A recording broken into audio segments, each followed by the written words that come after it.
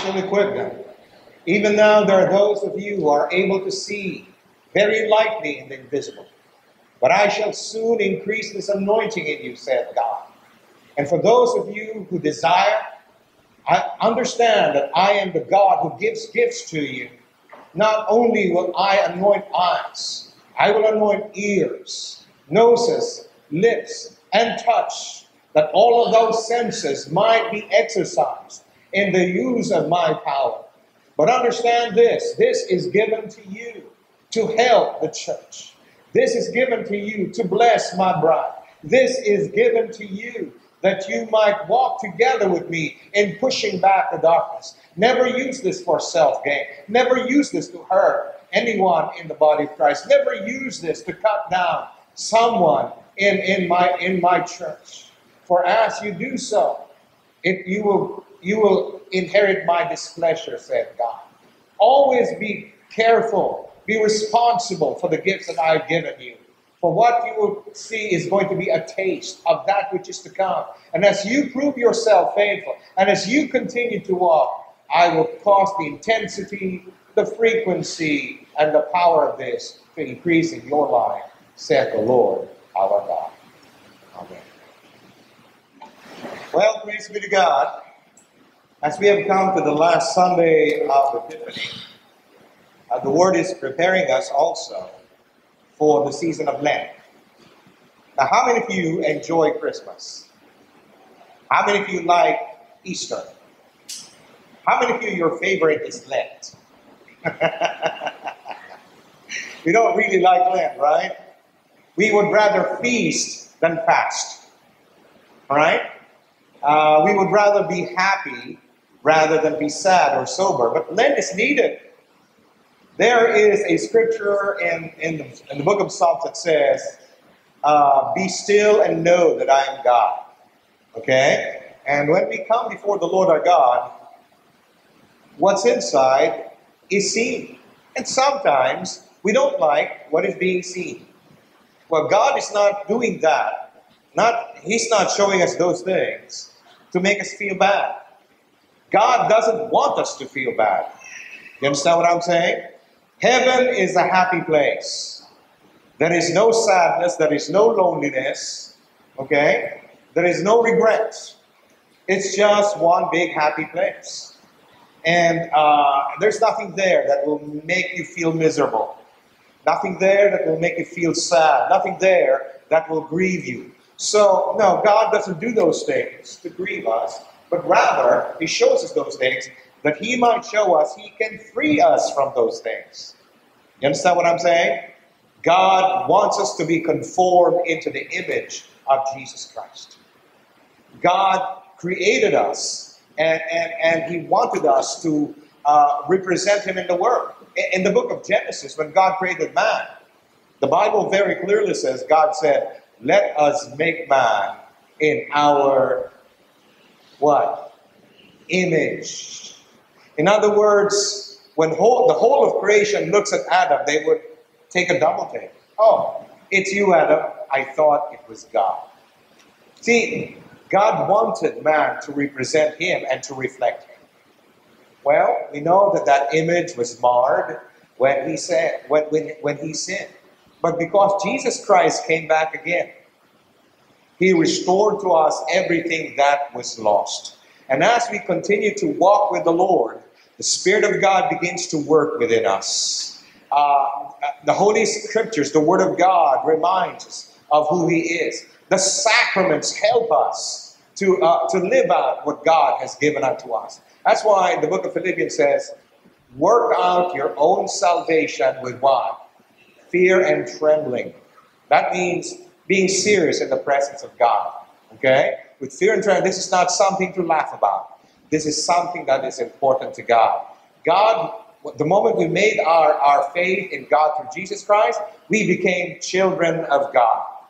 But God wants us to grow up from little children to sons and daughters into the kingdom. Amen? I mean, as little children, we do not know how to rule and to reign. Okay? But God said in His holy word that Jesus is the King of kings and the Lord of lords. A lord is someone who has authority over a dominion, over a territory. God wants us to be able to do that. But as long as we're thinking like little children, okay, then we don't know. We have not yet matured. See, as little children, we're only thinking about our own needs.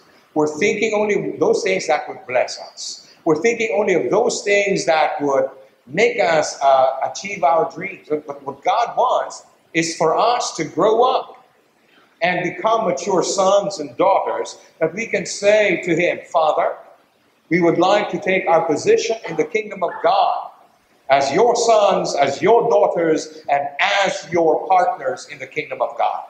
We're not just interested in getting blessed. We are interested in bringing your blessings to others. We are grateful, Father, you have healed us. Now, we will bring your healing to our generation. We are grateful, Father, you have delivered us. Now, we will bring your deliverance to the others. We are grateful, Father, that you have prospered us. Now, we will bring your provision and prosperity to others. Do you understand what I'm saying? Once upon a time, we were recipients of the blessing of God. But because we've been growing in Christ, now we become agents of that blessing to others. Because after all, that is the blessing of Abraham. Let me ask you this. How are you today? Blessed to be a blessing. That was the blessing that God said to Abraham. Walk before me, Abraham, and I will make my covenant between me and you and your descendants after you.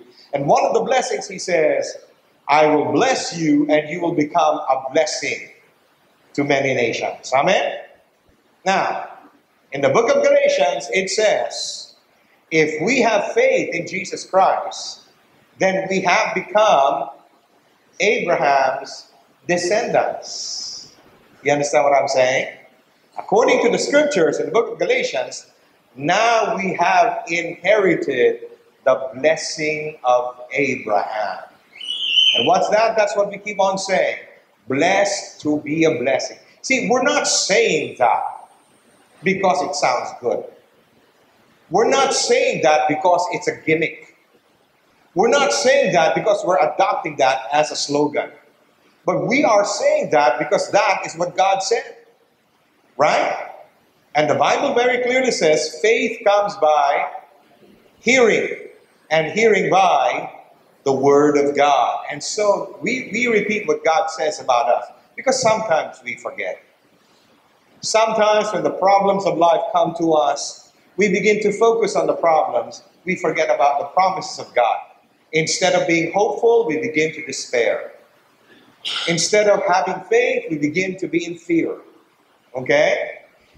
Instead of having a sense of expectation of good things, we become desperate. We need to remember what God said. Remember, our God will never fail us. Amen? Okay, let me go to the lesson. There's so many things that God wanted to say to us. Okay, let's start with our theme, Purified in Theosis. What a heavy word. One of the priests asked me, what does theosis mean? Theosis is the process of being conformed into the image of God. All right? That's simply what it means. The Eastern Orthodox Church have another word to describe this. It's being deified. Again, another heavy word. But it simply means that as we continually obey God, as we continually walk in His steps, as we continually apply and operate in the principles of the kingdom of God, things we're learning with God, then step by step, God is shaping us into His own image. Understand what I'm saying? St. Paul said in one of his epistles, I'm not sure, I think it's somewhere in Corinthians, he says, you are my epistles. Okay? Colossians is an epistle. Philippians is an epistle. Okay? Ephesians is an epistle. What he's saying is, because you are obeying God and you're walking so closely with God, people begin to see what God is like. It's like they're reading an epistle. You are my walking epistle. Amen? As a matter of fact, we find in the book of Acts, the word Christian was coined because there were people in that particular place, they were acting like Christ, they were speaking like Christ, they were living like Christ. And so the people of that place called them Christians or little Christs. You understand what I'm saying? I think we understand that when it comes to our entertainment world.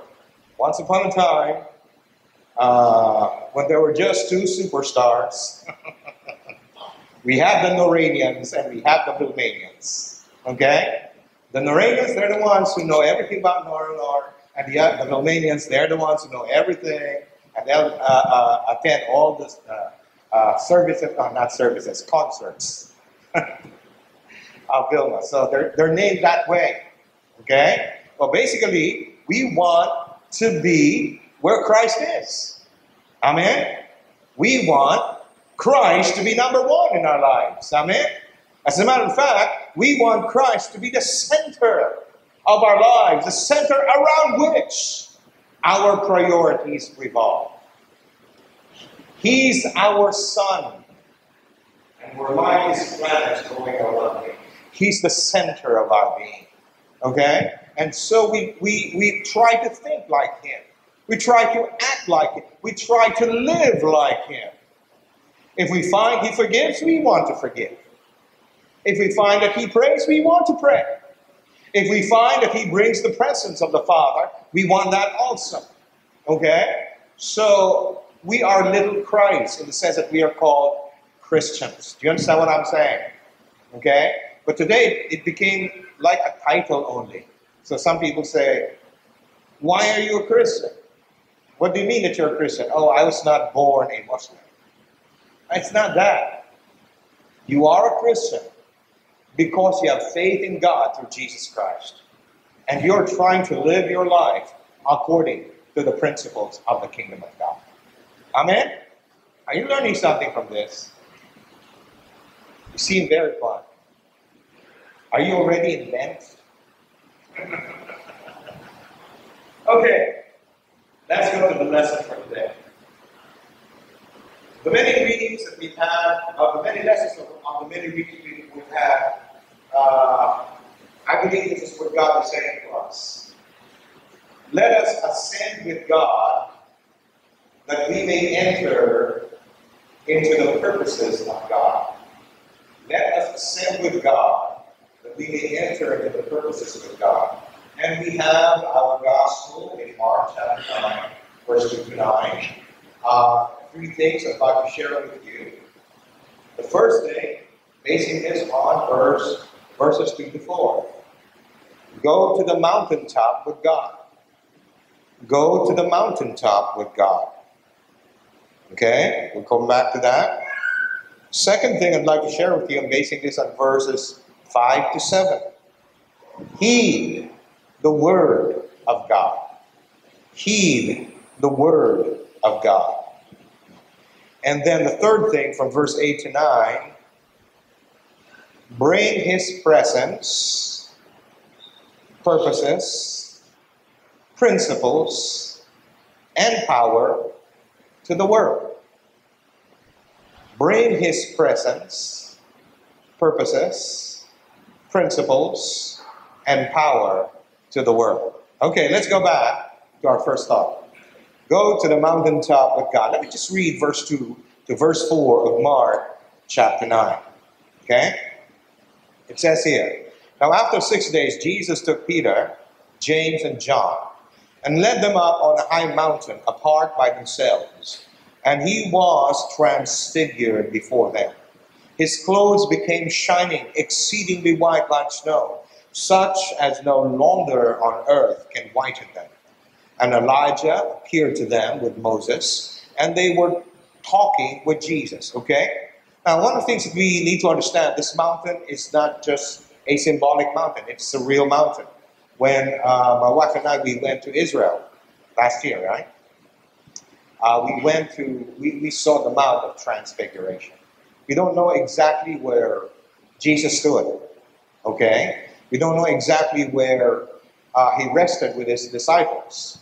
But supposedly, it was pointed out to us, this was the Mount of Transfiguration. So it's a real mountain.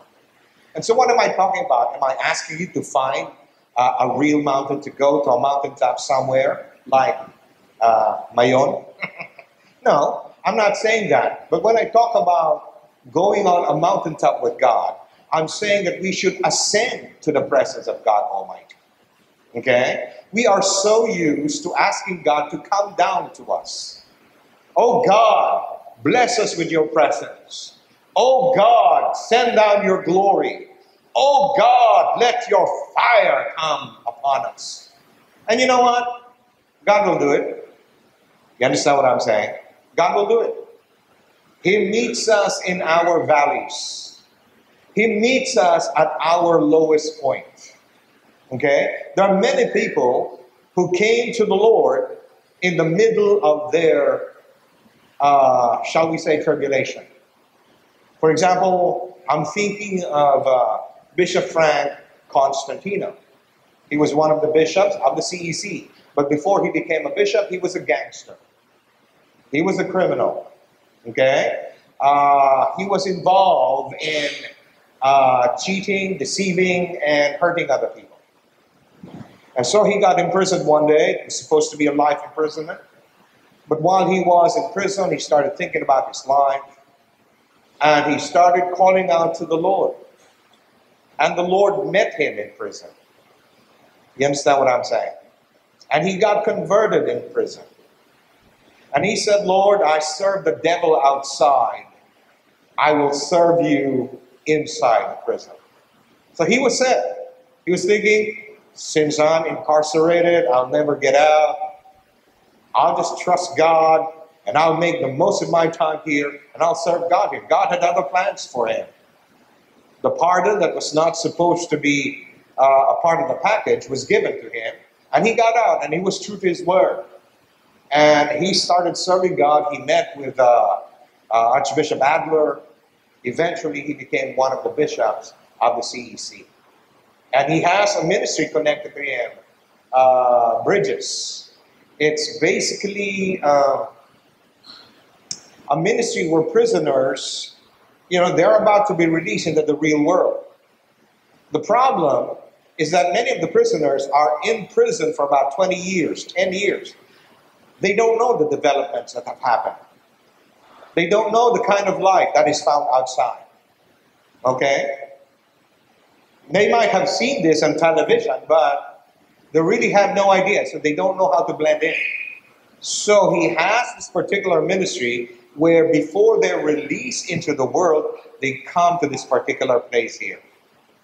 They attend church, they learn skills, they get to meet people on a limited basis, and then when they are ready, they are released into the world and become good citizens. Do you understand what I'm saying? Okay? So he met the Lord. I mean, the Lord came to him at the lowest point of his life.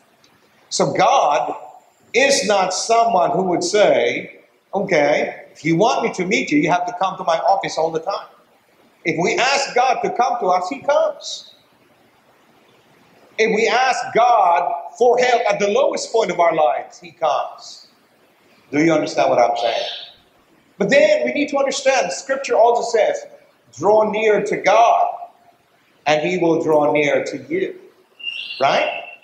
We only want God drawing near to us. We need to understand God is waiting for us also to draw near to him. In the book of Revelations, we find St. John the Divine says, I saw a door in heaven, and I heard the voice, come up here. Okay? And he ascended into the presence of God Almighty. We need to understand that we need to come up to God also. Okay? Now, there is a scripture that we are familiar with. It's in the book of Hebrews. He says, come boldly before the throne of grace. Why? That you might find mercy and grace to help in time of need. Take note what God is saying. He's saying, come into my courtroom. Okay? So we ask him to come down, but he's also inviting us to come up to him. You understand what I'm saying? And Jesus Christ said it this way. But you, when you pray, take note, he did not say, but you, if you pray. No, he says, but you, when you pray. That means he assumes you will pray. But you, when you pray, go into your inner room and meet with your Father in secret. See, when we pray, we ascend before the presence of God. Do you understand what I'm saying?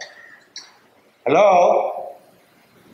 When we celebrate the Eucharist, I know your eyes, your ears, your bodily senses tell you we are here.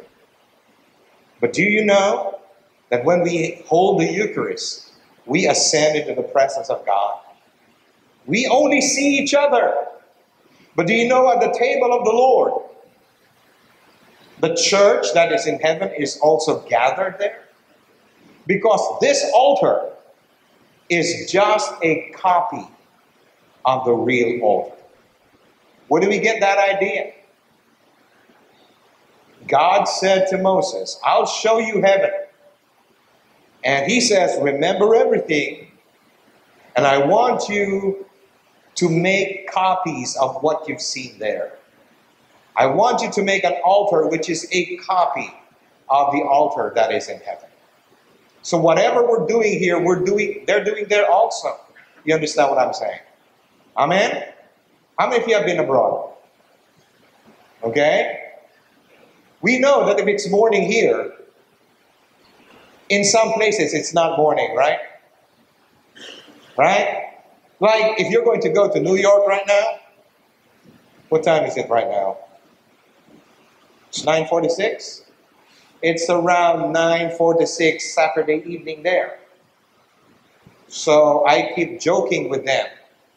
I keep telling them, if the rapture happens, I'll tell you in advance. We'll get it first. You understand what I'm saying? All right? And so it says there are different time zones, right? But eternity, we're all there together. Right now, physical world, we have different time zones. You know, somebody asked me, what does those, is this a symbol of the Holy Trinity? Well, if it's a symbol of the Trinity, it's a poor symbol because these two other points are not the same. Right? Trinity, God the Father, God the Son, God the Holy Ghost. If it's going to be a symbol of the Trinity, they have to be of the same height. Right? Does bring out the thought of the Trinity, but I'd like for you to see that one of them is a symbol of the church triumphant. The church triumphant is the church that is already residing in heaven. Okay? People have served God and they've died, they're there. They're called the church triumphant. This other one, you can interchange them. All right?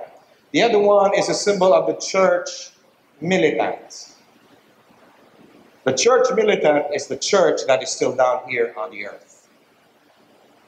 We are the church that's, God is using in order to war with the enemy. We're the church that God is using to gain territory for the kingdom of God. And as you can see, there are two, our strength, imagine God upholding us like that. Imagine these two arms. We all find our strength, our source, our support in God. You understand what I'm saying? Okay? So we need to understand that, church. There is a heaven and there's an earth. There is a visible world and there is an invisible world. Put your hand like that. Right in front of your eyes. Put your hand like that. Do you see anything in between? If you're looking at it through the visible world, no, there's nothing in between. It's only, and we know by physics, we know by science, it's only air. And we say it's kind of nothing, right? But if God would open our eyes and we would suddenly see into the invisible world, we call that the spirit realm or the spirit world. There's something in between. And I can't tell you what it is. Might be an angel, might be light, might be colors that are swirling. Okay? You understand what I'm saying? All right? But what I'm trying to say is this, that when Jesus Christ went up there, he was now transfigured. And basically what this is saying to us is that we need to come to God. Give of ourselves to God. Have a mountaintop experience with him.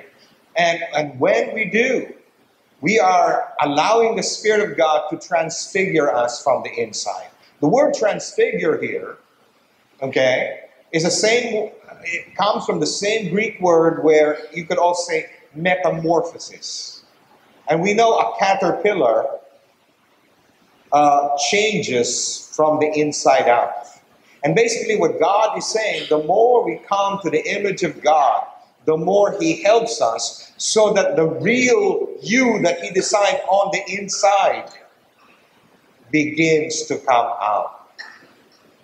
The nearer you walk with God, the more like God you become. Do you understand what I'm saying?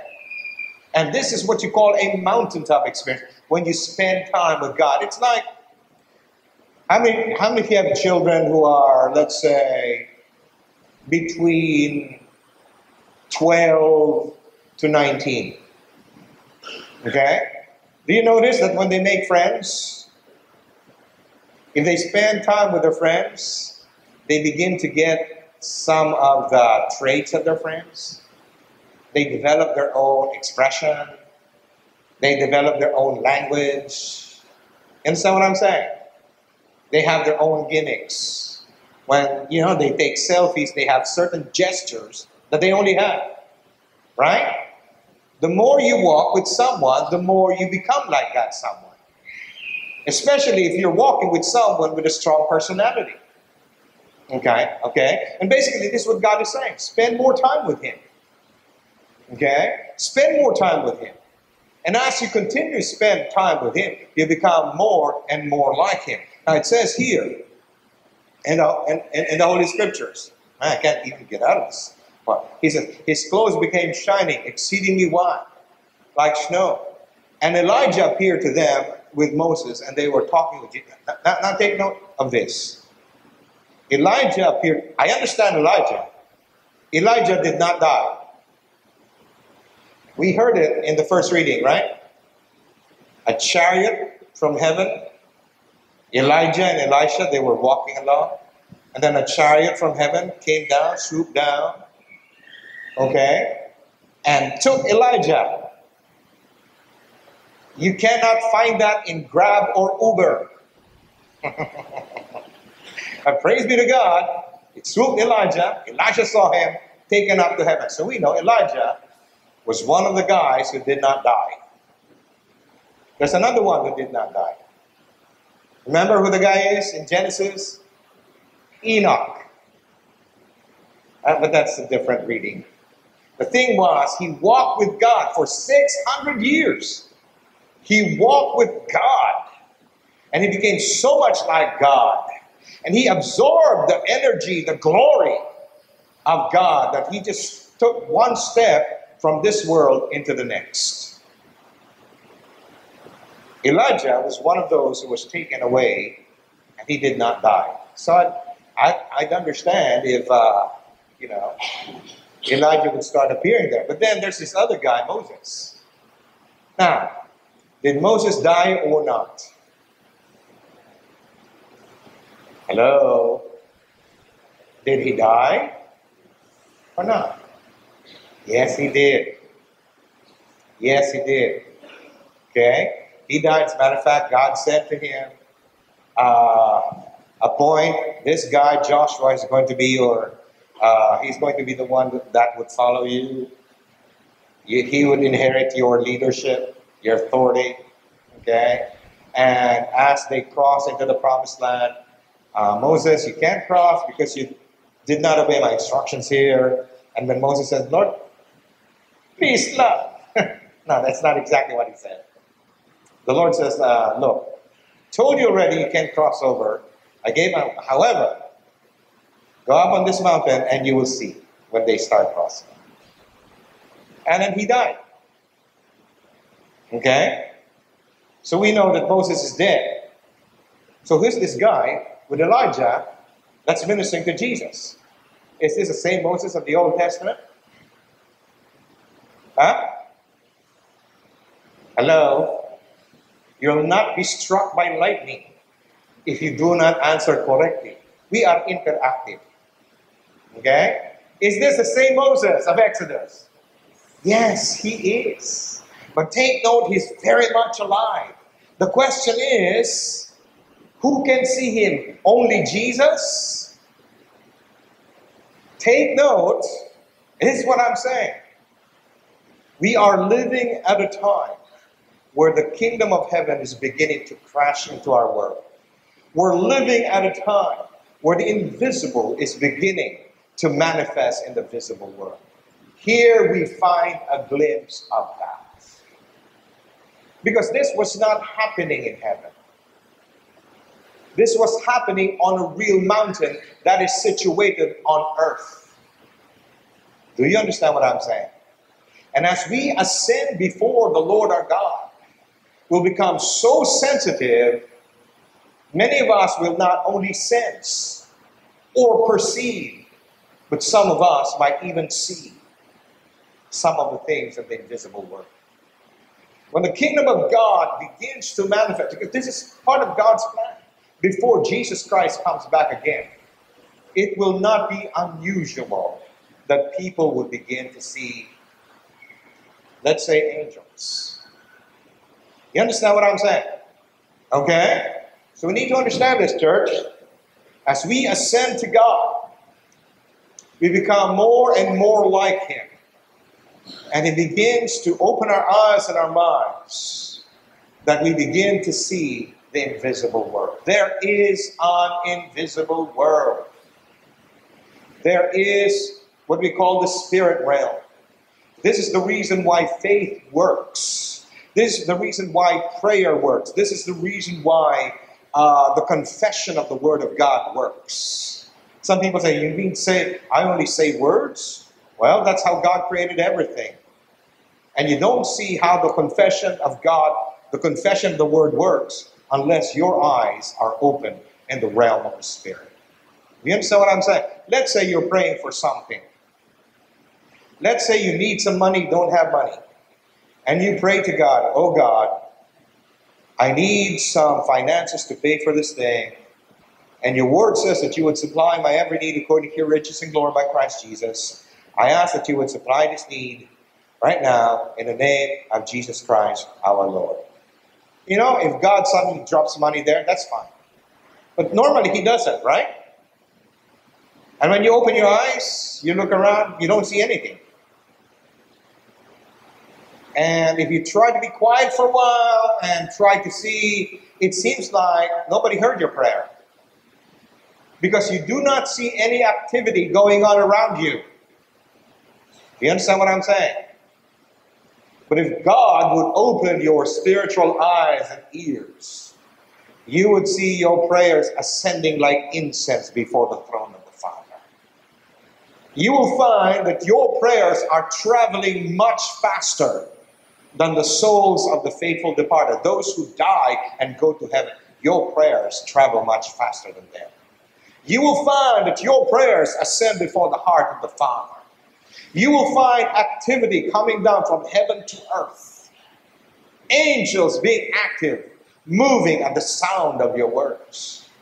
You'll find that if your spiritual eyes have been opened. But even if they're not open, God gave us His word to give us the assurance things are working. Amen? Because it says here, suddenly Elijah, where's Elijah? In heaven. And Moses, where's Moses? He died and he went to heaven. And then his clothes became shining. That's glory inside. And you know what? Jesus is living inside of us. And the more we yield to Jesus, the more the glory will come forth. When Moses went into the tabernacle and he was in the presence of God, the light of God just came into his face. And I don't know how to explain it, but the pores of his skin absorbed the light of God, that when he exited the tabernacle, it says there that the Jews could not look at him because his face was shining. But then after a while, the radiance, the glory began to fade.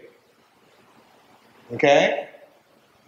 Because our skin, our bodies made of flesh, cannot hold on to it strongly. But you know what? Jesus is now inside of us. The glory is there. And the more we yield, the more we begin to shine. You understand what I'm saying? Okay? How many of you are learning from this? Okay. Oh boy. I know how to finish. I'll finish this. Second thought, heed the word of God, verse 5 to 7. Then Peter answered and said to Jesus, Rabbi, it is good for us to be here. And let us make 3 tabernacles, one for you, one for Moses, and one for Elijah. And because he did not know what to say, for they were greatly afraid. And a cloud came and overshadowed them, and a voice came out of the cloud saying, This is my beloved Son, hear him. In other words, this was not something that was normal. And take note, it was not just Jesus seeing this. Peter was there, James and John were there, and they're seeing the same thing. Okay? They're seeing the invisible becoming manifest right in front of them. They're seeing the visible. They still see the mountains. They still see Jesus who was there in the flesh. But now they were seeing the invisible. Elijah and Moses lives in heaven. They don't have, Moses at least doesn't have a physical body. And yet now Peter was seeing them. When the kingdom of heaven begins to come, okay, and this was such a new thing with Peter. He didn't know what to do. According to the Holy Scriptures, he was afraid. What is this? And he just had to say something. And he says, Master, we'll make 3 tabernacles, one for you, one for Elijah, and one for Moses. Did he not know that Elijah and Moses had better houses in heaven? Did he not know that they had bigger roofs? Did he not know that they had supernatural houses there in heaven? Of course he did. This was a new experience for him. Seeing the invisible. Okay? So he had to say that. And then the Father spoke. He says, This is my beloved Son. It's only him. In other words, don't put him on the same level as these guys. This is my beloved Son. Elijah is a prophet. Jesus is the fulfillment of the prophecies. Moses brought the law. The law demanded that we become righteous. But the Lord did not give us the means to become righteous.